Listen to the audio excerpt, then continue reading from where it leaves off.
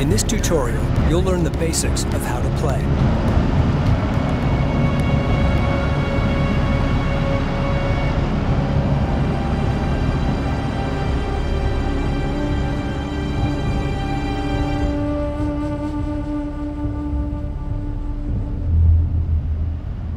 Strike craft ready. Objectives are displayed on the left. These are your gameplay goals. Strike confirms. Move selected units by clicking the right mouse button on a position. Prep for displacement.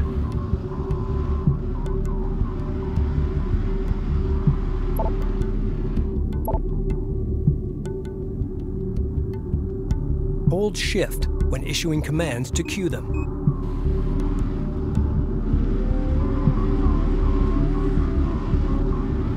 Operator CENTCOM, please confirm negative hostile contacts for your sector. No contacts out here, but silence makes me uneasy. Next, you'll learn how to control the game camera. Scroll the mouse wheel to zoom in and out. Hold the right mouse button and move the mouse to rotate and pitch the camera. Try this now. Press backspace to reset the camera to its default orientation. Panning the camera is just as easy.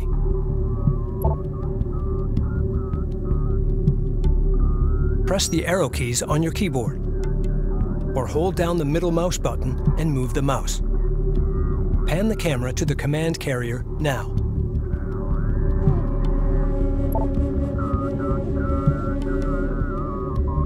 Information about selected units is displayed in the bottom left.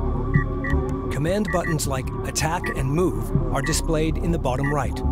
Strike confirmed. This is a command carrier. It produces units for combat and resourcing. The command carrier is your mobile headquarters, durable but lightly armed. You can press the Home or tilde key to select your carrier at any time. Move the carrier to the marked position. Carrier moving. Seal hatches. Ready. Press the F key to focus the game camera on selected units. The camera will follow focused units while still allowing you to zoom and rotate. Strike craft. Pan the camera in any direction to break focus. Press the space bar to open the Sensors Manager.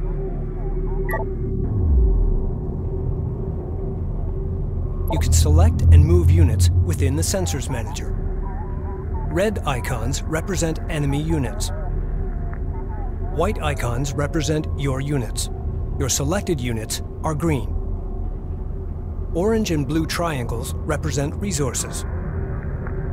Blue domes represent the sensor range or vision of your units.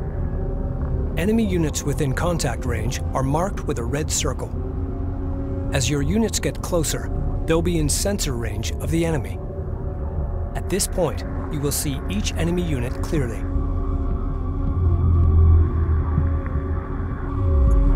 Patrol. Receiving.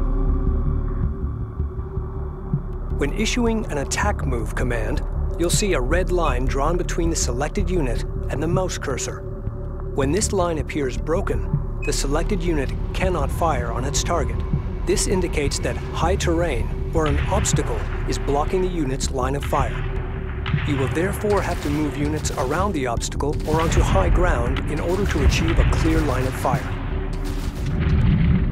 Select your light attack vehicles and use them to destroy the enemy units. You can right-click an enemy unit to attack, or press A and left-click to attack move. To command your units to attack a group of enemies, hold the Control key and drag a box around the target enemy units. Move order confirmed. Tracking hostile. Strike craft taking effective fire. Hostile strike craft down. Op ready. Alert. LAV down. Push up to that point. Select the command carrier now. Carrier. The command carrier has a unique power shunting system used to manage combat and production capability. Add all available power to the turret network system. Weapon systems online. Hostiles designated. Trackers assigned. Enemy forces are attacking the carrier. Destroy them. Reading. Green line confirmed. Control Group 1 designated. Charge weapons. Let's move.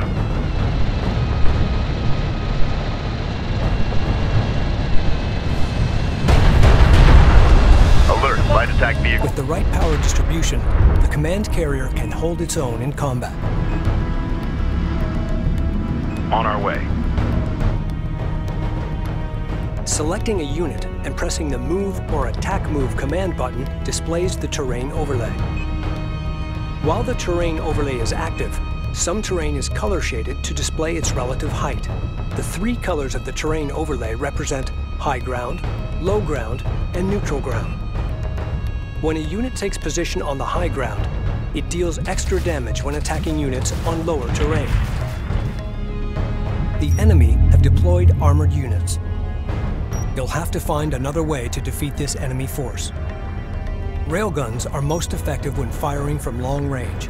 However, they can be easily overwhelmed by short-range strike craft, like light attack vehicles.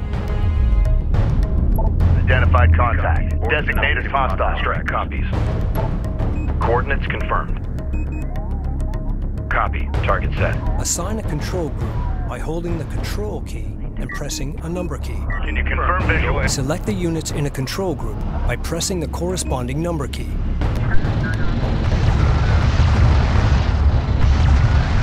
Use the boost ability on your light attack vehicles to intercept the enemy. Roy. Green. Select the light attack vehicles and left-click the boost ability button, then issue a move command. Clear to move and engage. Ready. Move order confirmed. As vehicle crews score kills in combat, they'll earn veterancy. Veterancy improves combat ability. To see veterancy, select a vehicle and mouse over the ability button in the lower right corner of the command panel. Veteran units also have a veterancy badge, visible on their health bar in the main game viewpoint. Repair and preserve veteran units. When your forces are outnumbered, veteran troops can turn the tide of battle. Contact. Enemy armor. Bearing designated.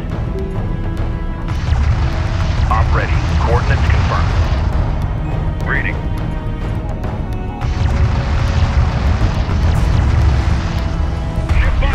Enemy armor disabled. Punch it. We gotta go. On our way.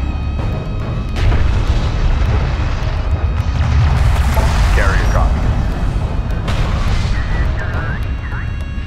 The enemy has deployed a mixed attack force. No single unit type will excel at destroying this target. However, aircraft can attack this force with impunity.